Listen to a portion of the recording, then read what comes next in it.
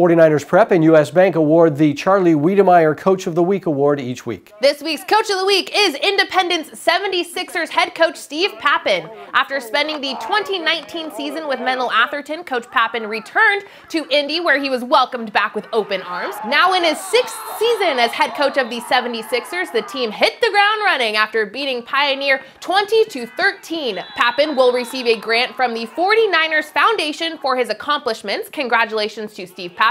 This week's 49ers Prep presented by U.S. Bank, Charlie Wiedemeyer Coach of the Week.